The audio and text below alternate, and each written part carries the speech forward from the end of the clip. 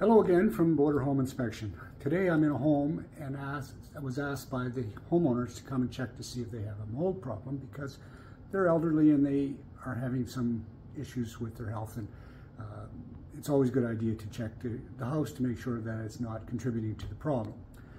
So I've discovered a couple things here that I wanted to show you that maybe you're having a similar type of issue and you can solve this on your own. So I'll show you what I do here first of all.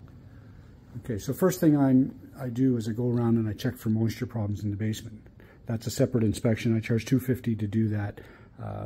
Basically go through the whole house looking for moisture problems in the exterior walls and around the plumbing fixtures, that sort of thing. And I can also take some air samples.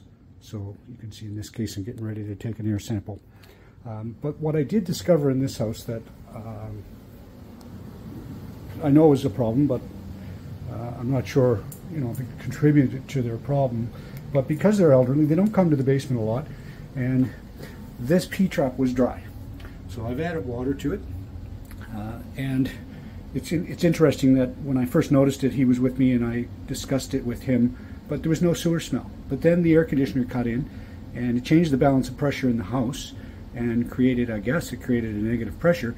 So instead of the vent system, which goes up the wall here and goes out through the roof, instead of it drawing the air that way, it came into the house because we got a different dynamic, different pressure.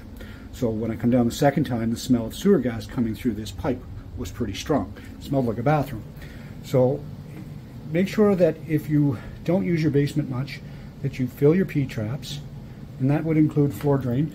In this case, the floor drain was being used, and water's draining into it from air conditioning and so on, so that's fine. But even the tubs and the toilets, flush them every now and again.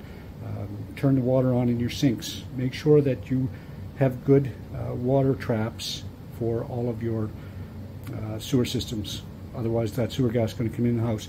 Now, from my experience, that sewer gas probably won't make you sick, but it could give you headaches. It's not unlikely to give you respiratory type problems, but who knows? I mean, who knows what's in that sewer system? So just giving you a heads up on that. Check it out today if you have a basement you don't use much. Make sure that all your P-traps are filled up. Thanks for watching another home hint from Border Home Inspection.